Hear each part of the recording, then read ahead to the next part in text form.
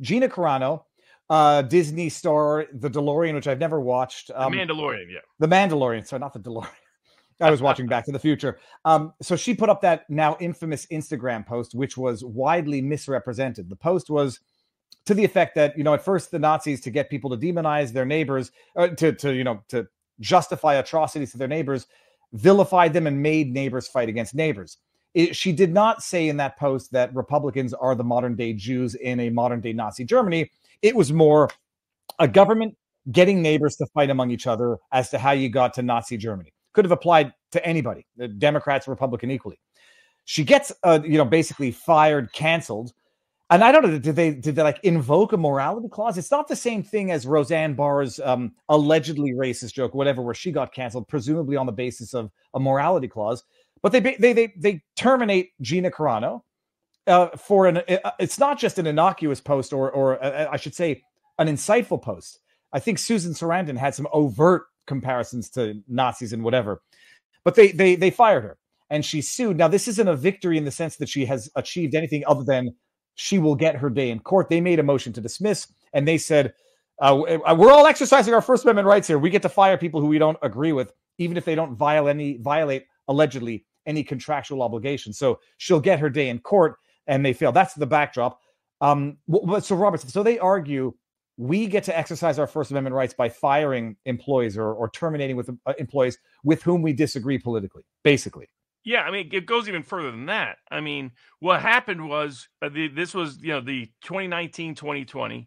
Gina Carano's already been a successful actress, but becomes one of the most popular actresses on the show Mandalorian, which was the only show that was doing any good by Disney's recreation of Star Wars, which they've mostly butchered and destroyed in the name of woke ideology. So, but this was when you had to pronounce your pronouns. And they were various people were demanding at Disney that she join the pronoun police, that she needed to say she was she, her, hers. And that if she didn't, that was deeply disturbing to them. They were even mandating that she go to the equivalent of re-education camps to explain to her why she needed to be saying she, her, and hers, why she needed to be celebrating the BLM riots taking place across the country.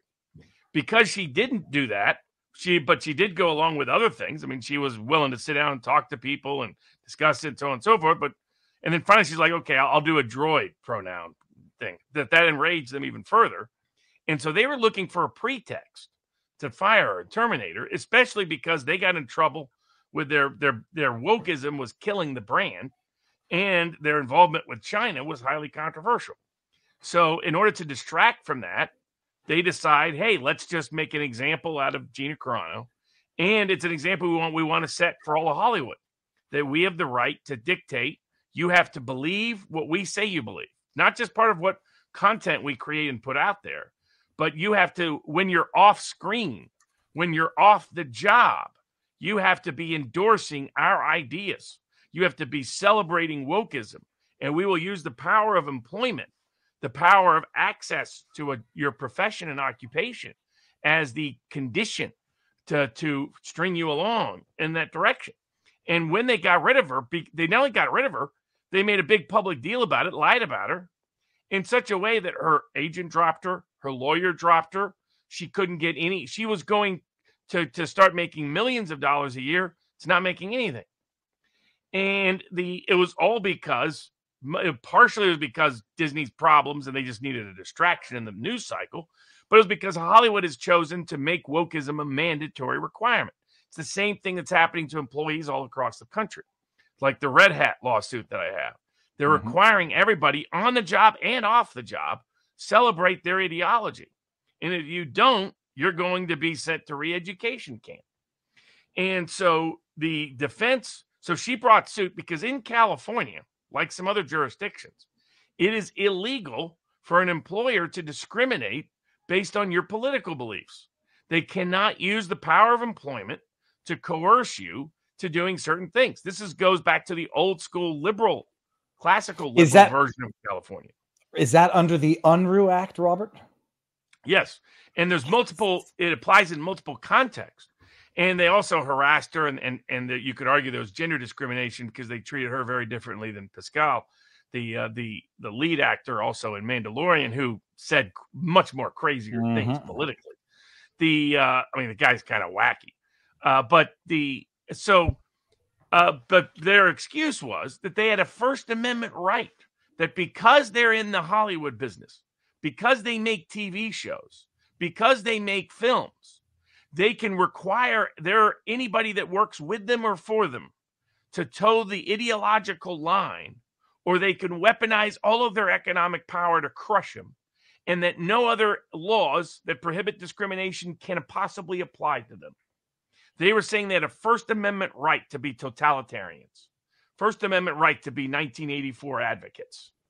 And that, I mean, I've always been curious how they thought they'd get away with this legally, but it was still a bit shocking that they think they have the equal power to what big tech has, where they can play editor when they want to and then play non-editor when they want to and be immune either way.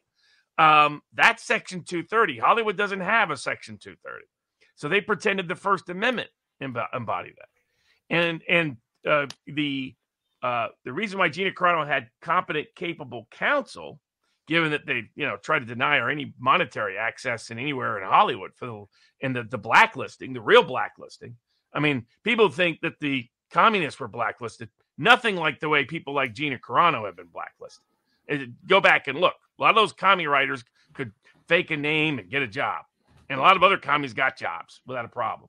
Gina Carano, they completely blacklisted because she wouldn't toe the line. And they wanted to make an example. Here's a popular actress on a TV show that made that show successful and will cancel TV shows rather than allow someone to not toe the line. Because these are about ideological indoctrinators. They're not about making people money. They lie to their shareholders on a regular basis. They should be sued into oblivion for their consumer and fraud on the markets over the last decade. But what they're really into, what they're really about, is ideological indoctrination. You can't watch that Olympics presentation and come to any other conclusion. That isn't about entertainment. That isn't about art. That's about indoctrination. Well, but even if it were about art, I'm not watching the Olympics for that type of art. Maybe like spiritual art or unifying art. I'm not watching it for. I can't even think of a controversial artist type of art. Mapplethorpe. Is he the guy that stuck the American flag up his butt? He's the guy that put a Jesus in his own urine. Yeah, and I think he actually that was art. That's not art. That might be expression, but it's not art. Let's not defame the aesthetic of art by pretending Mapplethorpe is in it. Now, he might be in it from a constitutional protection category, but not from an aesthetic value category. But the federal court came in and went through this whole history and said, what you're claiming is that you have a First Amendment right to ignore the employment discrimination laws of California.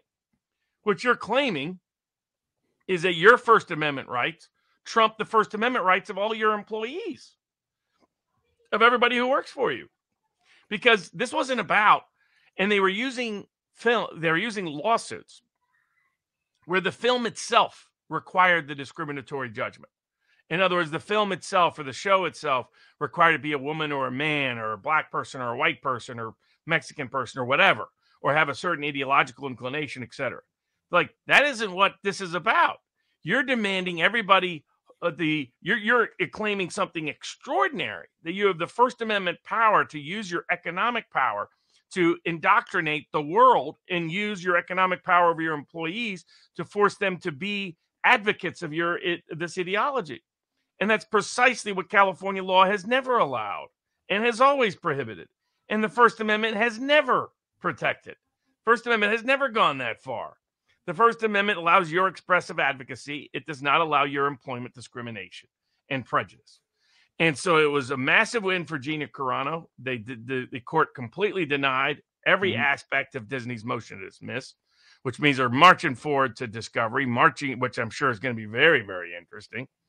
And more importantly, it means the entire legal predicate that Hollywood had been assuming gave them the green light to behave like big tech towards its own screenwriters and actors and actresses and coerce them into ideological indoctrination.